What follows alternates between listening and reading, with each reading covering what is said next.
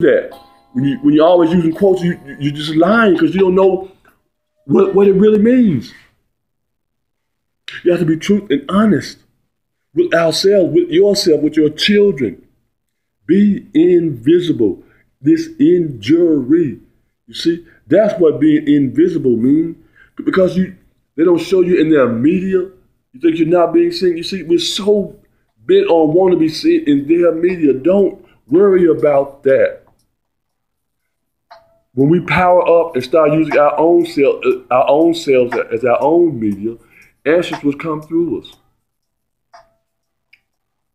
Like the research they did, they gave that up. They gave that up. Didn't know what they was giving up. Chicago Tribune. And now today, the Universal Order mixes it up and says, yes, the murdering and killing that's going on, you can neutralize it. And that's how we neutralize them. That's how we neutralize our dollars, stop our dollars from going, for trying to pretend. Because they're the world's greatest pretenders, the great pretenders. Always gala and all that. Like when the president won the office, all the money spent trying to dress up. And we want to just outdress them.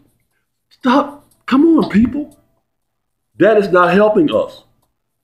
When you're not making the clothes yourself. Start making the clothes. Then outdressing them. In your clothing. Talking about who are you wearing.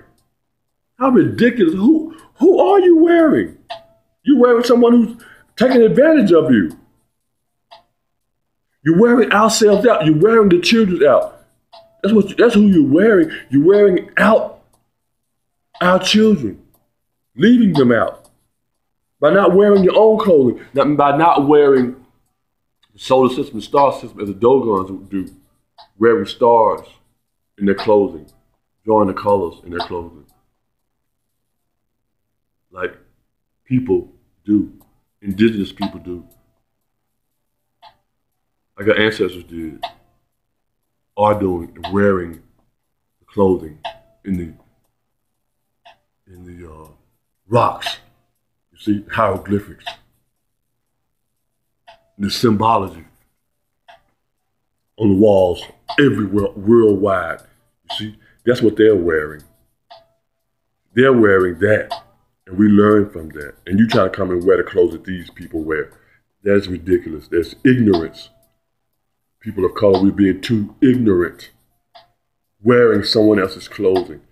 And I'm talking about these suit wearers. I don't care who it is. Wear to church every Sunday. Who's wearing those clothes? Who's making the clothes that you're wearing? So again, you're wearing the children out. And look at the clothes they're making. They say all the clothes that we're wearing, child labor in other countries, inversions. We're losing $19.5 billion wearing their clothes. You talk about where the jobs are, that right there. If you get up and start making your own clothes, making clothes for children, making clothes for your friends, making clothes for people around you, making the clothes, you'll see that's who you're wearing. His brother, I can't think of his name right now. I've been trying to think of his name for the last few minutes, who had that clothing line, when he started out, like he says, and all of that. Wearing his clothes. That's how I was young. That's how I am now. When I start making my own clothes, my own pair of pants, my own shirts. So when you're asking me who am I wearing, why are you asking me who am I wearing? Someone's taking advantage of me? Someone who don't care about me? And you know what these people say about us. They don't make clothes for us.